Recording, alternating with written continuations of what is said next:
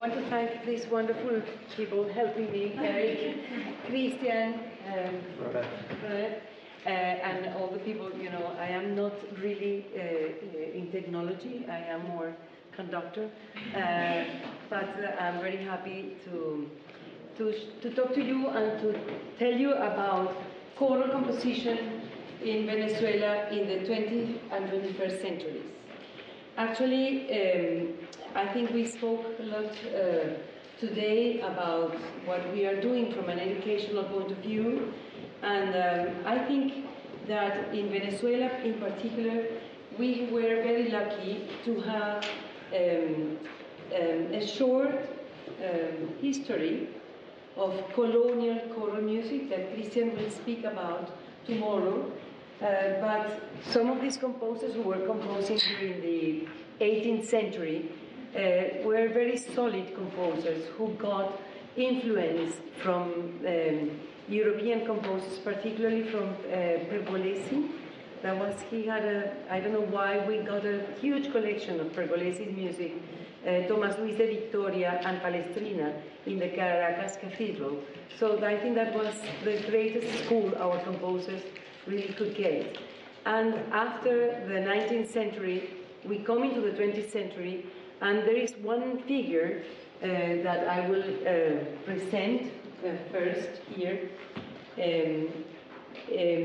who created the Escuela de Santa Capilla. This was a music school, and that was founded by this man, whose name is Vicente Emilio Sojo. Sojo was almost an autodidact, how do you say that? Self-taught person, very intelligent mind. He came from a very humble background, but he loved to read Hispano Latin American poetry, and he was very interested in all this collection of music that was in the Caracas Cathedral. So he founded in 1929 the first symphony orchestra in the 20th century in Venezuela. He founded the first mixed choir, Orfeón Lamas, and he created also a school of composition. So he put all this together, and he surrounded himself with all these wonderful people who are in the list: Juan Bautista Plaza, Antonio Esteves, Ángel Sauce, Evencio Castellanos, Inocente Carreño, Antonio Lauro, José Antonio Garcaño, and Gonzalo Castellanos. You know, it's one generation, really.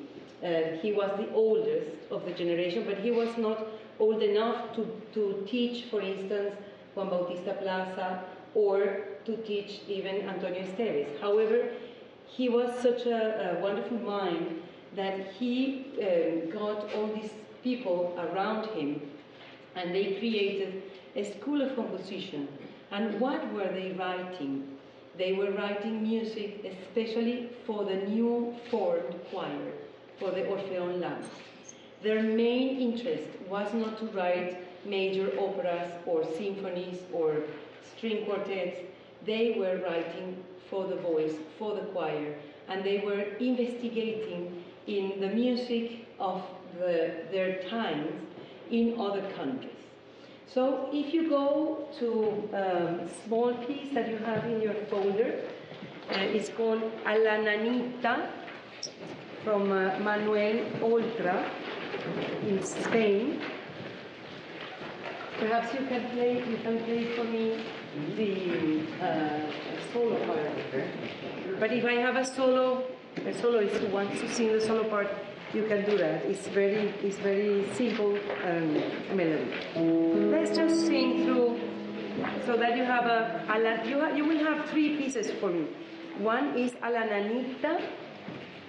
The other one is Pregúntale a ese mar. This is in the folder.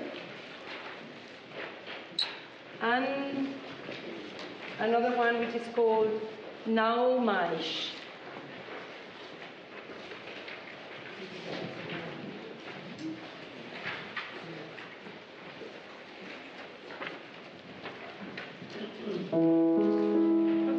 Let's sing this one.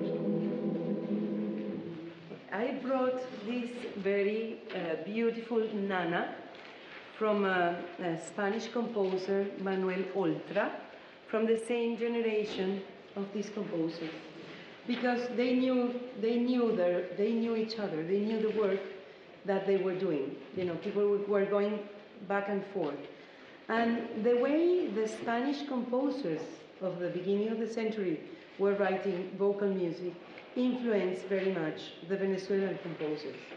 One of the main aspects of this school of composition was the treatment of words.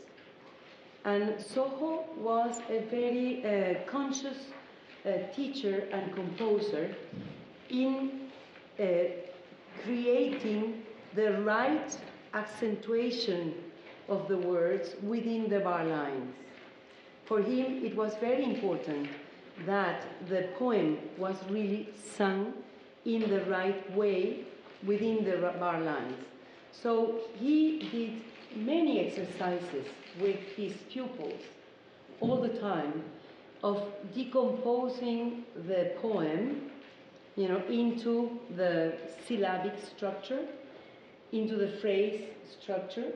And after that methodology was really understood by the composers, then he started creating, he allowed to create simple melodies with some Spanish harmonies or simple tunes, and then to develop more into the contrapuntal style. This is why I think in that school of composers we have a wonderful amount of madrigals and choral songs that are really a great treasure of music for not only for Venezuelans but for Latin American and for the world.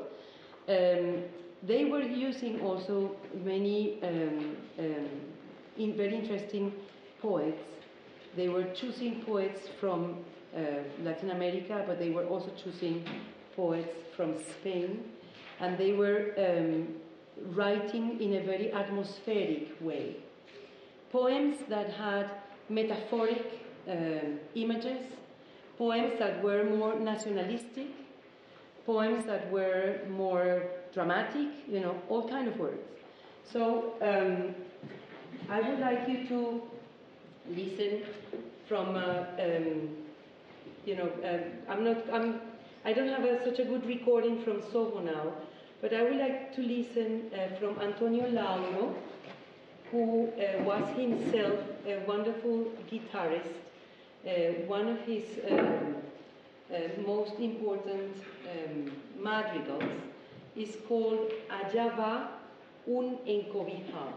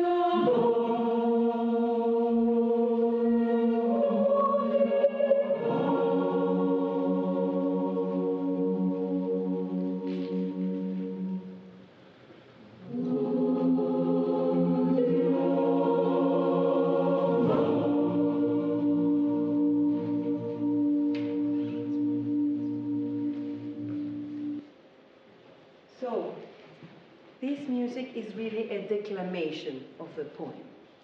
And the way we understand it as conductors and singers is that we have to declaim, we have to say the poem the way the composer wrote it. Lauro is one of the, in this group of composers, is one of the composers who was writing more, let's say, in a sort of neoclassical way, a very clear harmony, on counterpoint. And I would like to sing with you, that we sing together, Pregúntale a ese mar, from Inocente Carreño.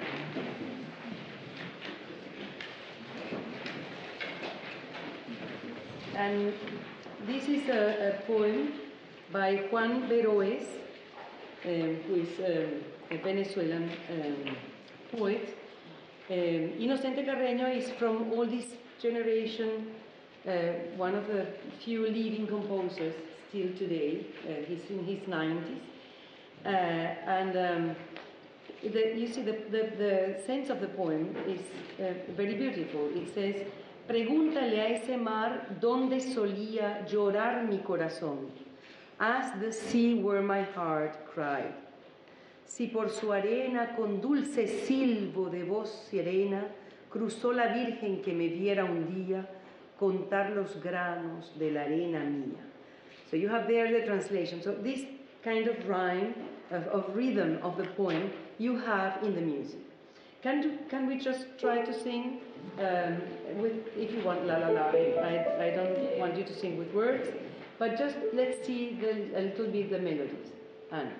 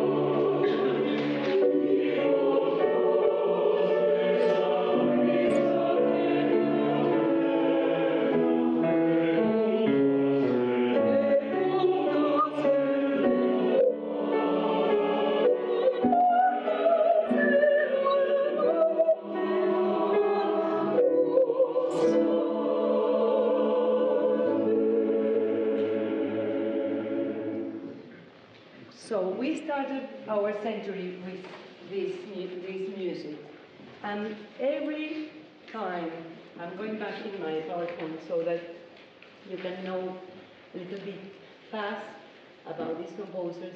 Every time that there was a new composition written, it was immediately performed. The Orpheon Lamas was not singing other music, but the music of their composers. And I think this is something really very interesting in our century. So Soho has a very wide catalog. I didn't put everything here, I just put some of them. But also they were writing a lot of sacred music. Because in those days, particularly in Caracas, the cathedral and the main churches that are in the center of the city did have activity as Kapellmeisters. They had some musicians who were conducting choirs and creating new music for the church in Latin. So that's why they wrote so many also sacred pieces. Along with Soho, Juan Bautista Plaza was one of the other great masters.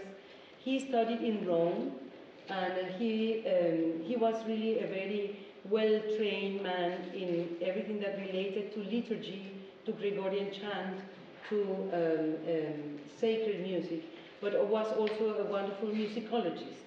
And it was Juan Bautista Plaza who discovered in the archives all the music from the school of composers that were working in Venezuela in the 18th century, and he made the new catalog, and he really created the archive of our history, of what we have. Antonio Esteves, he is a very interesting composer.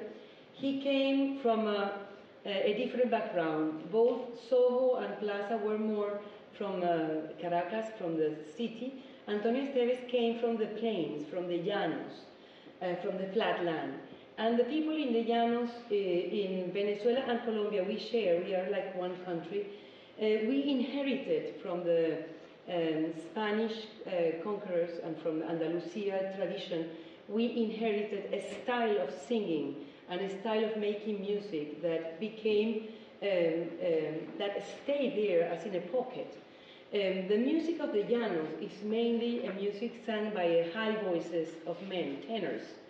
In this music, usually tenors make sort of a duel of singing between two of them. You know, one sings, the other answers. And the accompaniment of this kind of song is made by a small ensemble of 3 instruments. Cuatro, which is a small guitar with 4 strings that we inherited from the Spanish guitarrilla. They brought that small guitar to us, and it stayed like that. You know, it didn't change. Diatonic harp. Why diatonic harp? We didn't have any Celtics or anybody coming, but the diatonic harp, we assume, is that they heard harpsichords in the haciendas, and the harpsichords were broken, and then they built something that sounded like a harpsichord, and it's this sort of diatonic harp, and maracas, but not the salsa maracas that we were looking at, the small maracas that we inherited from the Indians. And this combination It's a very rich combination that created a rhythm typical for us called joropo. Esteves wrote a lot of music, newly composed, but with this national imprint in his music. One of those songs that perhaps you have heard is Mata dell'anima sola. The poet talks about a tree of the lonely soul in the middle of the plain. What does it mean? In these places, people believe in ghosts. People believe in stories of death and, you know, of all kind of ghostly situations. I don't know how to say that. And here the poet says, Mata del ánima sola, boquerón de banco largo, ya podrás decir ahora, aquí durmió, canta claro. So the poet says, tree of the lonely soul, you will be able to say that by your feet or by your sombrero, canta claro, the man who sings in the best possible high voice, has slept here. Okay?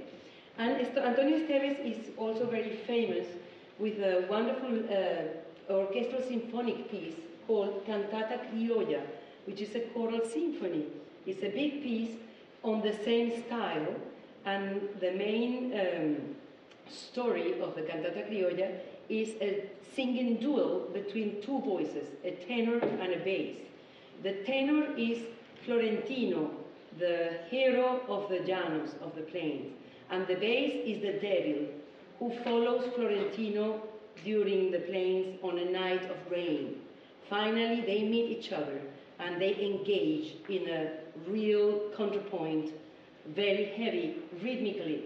And this is a very good piece, but I don't have the time to do it today. But Mata dell'anima sola is like a preamble for this piece. So let's hear Mata dell'anima sola, and this will be really our nationalistic trend of composition in the beginning of the century.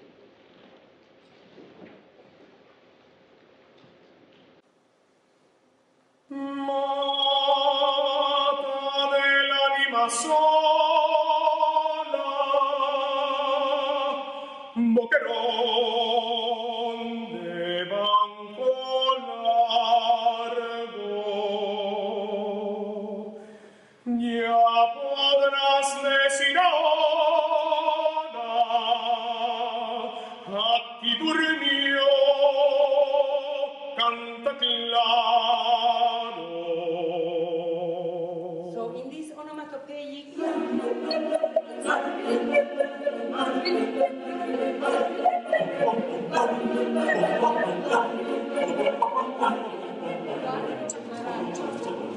Con el silbi la picata, con la pizza cogliarona, con el silbi la picata, con la pizza cogliarona, la banda in cantina, con la banda in cantina, con la qualcosa non cagliarà. La banda in cantina, con la banda in cantina, con la qualcosa non cagliarà.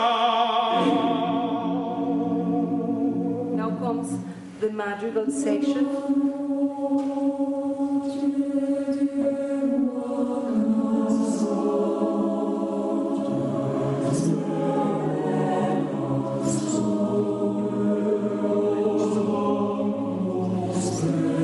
Then that is like a central section, more like a madrigal, as we have seen, and then comes back to this very rhythmic and very engaged singing.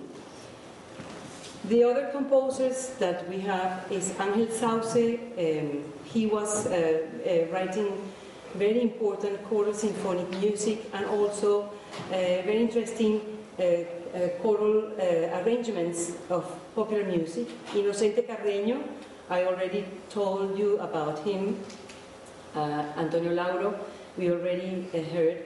Evencio Castellanos, he was a wonderful organist and pianist himself. He wrote a lot of sacred music, but also very beautiful madrigals. And Gonzalo Castellanos, who was really I would say, the first important orchestral conductor in Venezuela, who studied with Sergio Chelibidache, and from Gonzalo Castellanos, we learned really in Venezuela more about the technique of conducting orchestras and choirs. In the second, also Jose Antonio Calcaño, he was also a very important musicologist and composer. In the second generation, younger generation, we have Modesta Bor. She's a very interesting composer. She studied in Venezuela, but she went to study in Russia in the 1960s, and she was a pupil of Khachaturian. And when she came back, she had a wonderful training also as a composer. And from her, we inherited a lot of very beautiful music, and music that relates to what we were saying of the madrigal songs, but with more expanded harmonies. But also she did more modern compositions already in cluster kind of compositions and expanded tonality in manchas sonoras and prismas sonoras. Alberto Grau, I would say, perhaps is one of the most important composers of choral music in our time. And I would like to stop a little bit here because Alberto was a pupil of Soho, but was also a pupil of Gonzalo Castellanos and also of Chelibidache. So he combined to be a very good choral conductor with a very interesting composer. He has written music for mixed choirs, female choirs, and children choirs. But the thing about Alberto's music is that he always wrote music for a specific purpose. His music was not to be written because he liked a poetry or he liked a text. He was writing for his choirs to challenge his choirs or to challenge his pupils. And this is why in his music we find different stages of difficulties. I would say that today one of the most important aspects of Alberto Grau's music is the work he has done for the children to develop a repertoire that is indigenous to our children choruses. He created a repertoire for our children where he chose beautiful Spanish poetry, specially written for the children in Spanish, good language, good images and metaphors, good vocabulary for them to learn, good vocabulary, but also he incorporated in all his music body movement and eurythmics. For him, eurythmics are part of life in the sense that music cannot be understood only from here to here, but music has to be understood as a whole. So we start teaching children since they are very young to, it's not dance, but it's to feel the rhythm in the body and to have that concept integrated into the music. This is nothing new. Dalcroze was doing that already at the beginning of the 20th century. So we can see un panal de Ricamil. I want to show you a score and play a little bit. Where is it?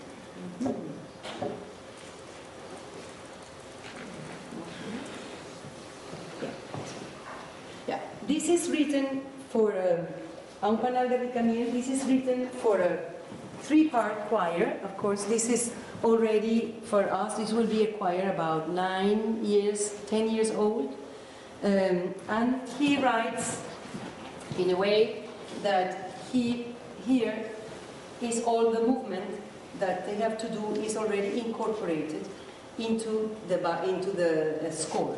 So these are feet, so they will have to do 1, tin tan, tin tan, tin tan, tin tan, creating this rhythmic structure in the body together with what the piano is doing.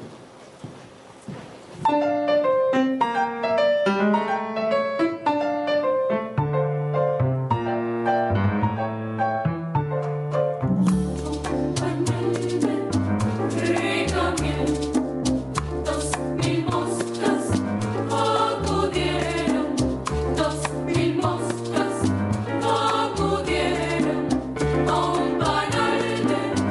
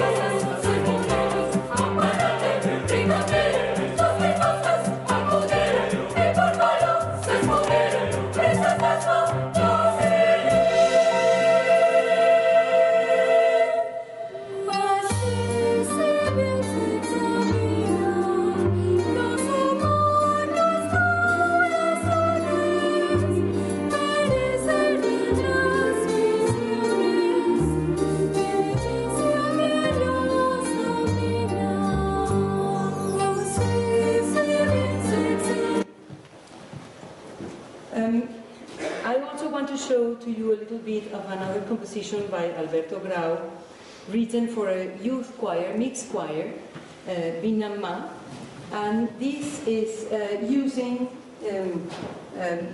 language that comes from an idea of onomatopoeic sound. This composition was done for when in Venezuela we had terrible floods, rain, mudslides, and in homage to those who lost their lives and houses and everything. Alberto created this composition, and he starts with a simple Catalan song. He is from Catalonia, and this Catalan song says, Sol solet, vina'm a veure, vina'm a veure. And from this vina'm a veure, he took this word, vina'm. And this is a sort of hymn to the sun, using many elements that come also from the Indian traditions in Brazil, like the Tres Cantos Nativos that we were doing last night in a little way. So Binama is a composition that incorporates a lot of dissonances, new techniques of composition, and also movement for the choir. Let's hear a little bit of Binama. Sol, sole, binama, veure, binama, veure. Sol, sole, binama, veure, que sol,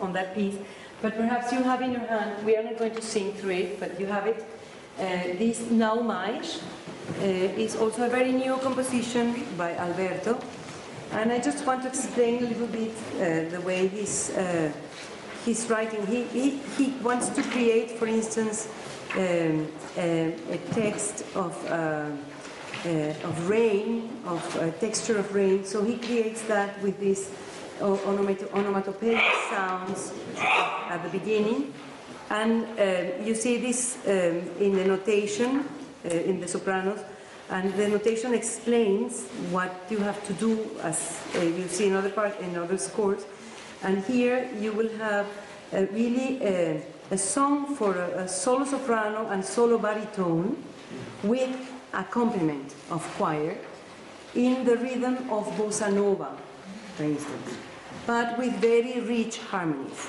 So this is newly composed, and this piece really, I think, has been premiered only in one concert, but is coming out of the oven, and I wanted to bring it to you for you to, for you to see and to, to get interested in this music of Alberto.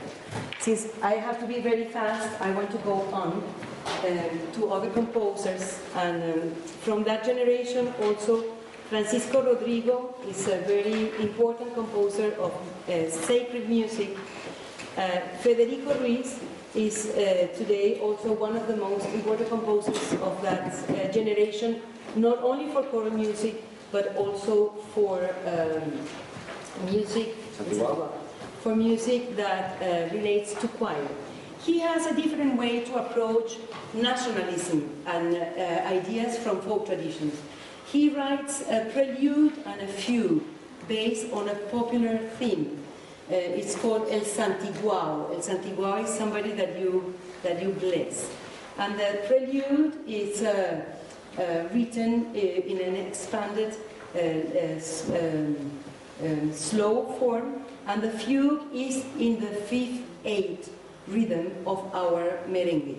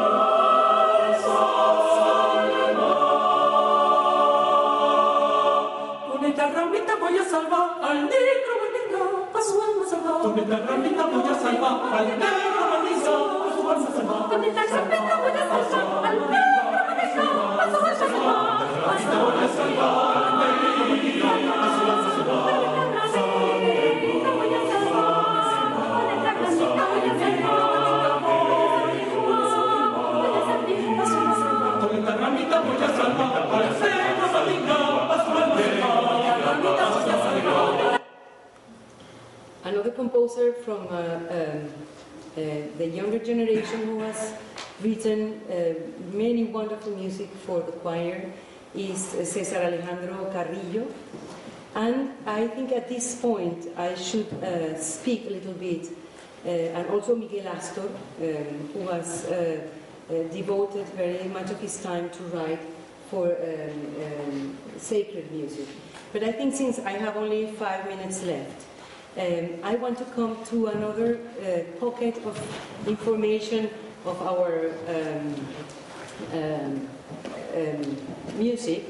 I am presenting other composers, Alfredo Rugeles, Josefina Benedetti, Beatriz Bilbao, but the composers that I'm presenting here now, and Christian too, are composers who are, yes, who have devoted a lot of their energy and time to write wonderful choral arrangements for popular music.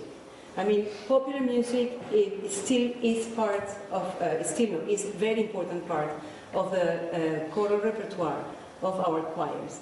And all of these composers really are doing very beautiful arrangements for choirs, for children, for mixed choirs, and we always incorporate instruments. So I want to play from Christian an arrangement he did for the children choir. It's a golpe. It's called the Two Sparrowhawks. Uh-huh.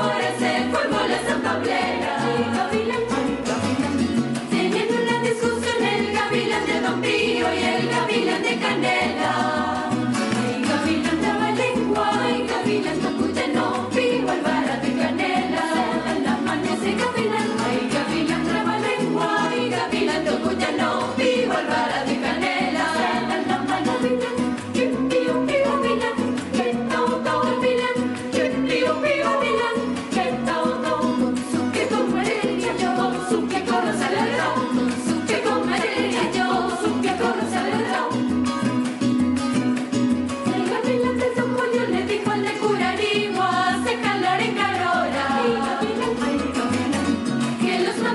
protegen con la sombra de los chivos y cargan su cantimplora.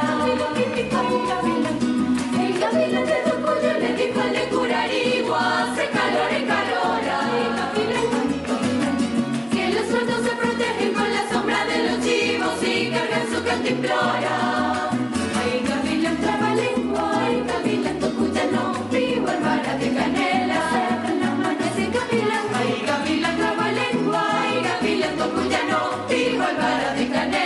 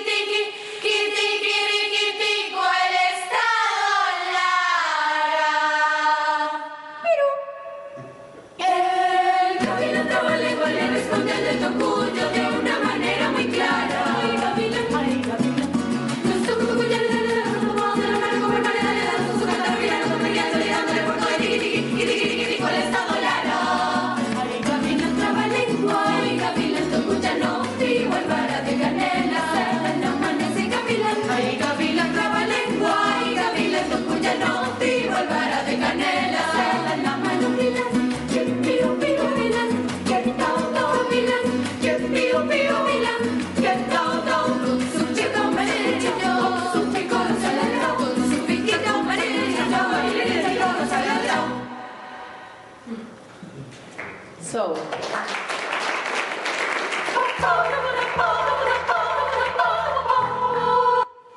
thank you so much. I have many more examples of this, but perhaps if I want to say something to close is that in our choral music today, there are many different trends, ways of writing, approaching choral music, and popular music is part of our daily